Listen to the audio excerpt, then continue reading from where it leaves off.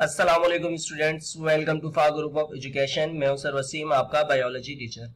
तो students, last time हमने fungi को डिस्कस किया था, ठीक, इसके कैरेक्टर्स को, इसके एडवांटेजेस एंड डिसएडवांटेज को डिस्कस किया था। आज हम डिस्कस करेंगे एल्गी को। ठीक, इससे एल्गी ग्रुप से एक ही टॉपिक आता है हमारे पास बोर्ड एग्जाम में, क्लैमिडोमोनास, तो हम इसको भी डिस्कस करेंगे। ठीक, तो देख लेते हैं कि एल्गी क्या होते हैं। एल्गी क्या है? एक्वाटिक ऑर्गेनिजम्स का एक ग्रुप है। ठीक, ऐसे ऑर्गेनिजम्स हैं इसमें जो कि एक्वाटिक होते हैं, मतलब पानी में रहते हैं। ठीक, जैसे कि आपने देखा होगा जहां पर ज्यादा पानी पाया जाता है वहां पर आपको काई वगैरह भी नजर आती है। ठीक, जो वो काई वगैरह जो होती है वो ठीक क्या होती हैं?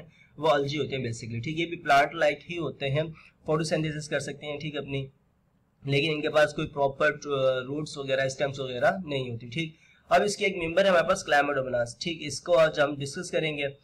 और एक बात मैं बता दूं, इनको हम कुछ ऐसे जानदार भी हैं इसमें जो कि हम बगैर माइक्रोस्कोप के नहीं देख सकते। ठीक, मीन्स कि हम आम आंख से नहीं देख सकते, उनके लिए माइक्रोस्कोप का इस्तेमाल होता है, जैसे कि क्लैमिडोमोनास। ठीक, क्लैमिडोमोनास एक ऐसा टॉपिक है जो कि आपके बोर्ड के एग्जाम में बहुत आता है। ठीक, कभी इसकी डायग्राम आ जाती है, कभी इस पे आपके लिए नोट लिखना पड़ जाता है। ठीक, तो देखते हैं क्लैमिडोमोनास क्या होता है।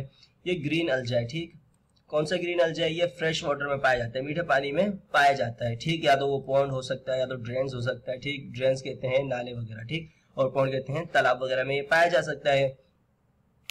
ये सिंगल सेल्ड होता है, मींस कि ये एक सेल पर मुश्तमिल होता है। ठीक, और ये ग्रीन एल्गी होता है, ये फोटोसिंथेसिस कर सकता है। ठीक, और ये सिर्फ माइक्रोस्कोप की मदद से हम इसको देख सकते हैं। ये जो आपको डायग्राम नजर आ रही है, ये क्लैमिडोमोनास की डायग्राम है। तो इसके स्ट्रक्चर को डिस्कस कर लेते हैं, शॉर्टली डिस्कस करेंगे क्योंकि हमारे पास शॉर्ट क्वेश्चंस में आते हैं। ठीक, तो हम इसको शॉर्टली डिस्कस करेंगे। तो अब इसके स्ट्रक्चर को देख लेते हैं। हमारे पास जो शेप होती है, ठीक, जो इसकी जो शुक्ल सूरत जो हमें नजर आ रही है, जो इसकी शेप है, ठीक, वो कौन सी है? स्फेरिकल है। ठीक, बेजोई है, ओवल कह सकते हैं इसको हम, अंडे घुमा है, ठीक, या फिर पेयर शेप कह सकते हैं, जैसे कि एक नाशपाती होता है। ठीक है, इसकी उस तरह की शेप है। और इसके पास सेल वॉल पाई जाती है, ठीक, जो कि इसके शेप को मेंटेन करके रखती है। मींस के जो इसका स्ट्रक्चर नजर आ रहा है, ठीक, इस स्ट्रक्चर को जो मेंटेन करके रखती है उसकी सेल वॉल करके रखती है। ठीक है, जो सेल वॉल है इसके यहाँ पर आउटसाइड पर पाई जाती है। अब हम एपिकल पपीला देख लेते हैं। इसका जो एक स्ट्रक्चर है उसको हम एपिकल पपीला कहते हैं। ठीक है, जो आपको गोल राउंड स्ट्रक्चर नजर आ रहा है, ठीक, इससे एक आउट ग्रोथ अलग से निकला हुआ नजर आ रहा है। ठीक, इस स्ट्रक्चर को हम क्या कहते हैं?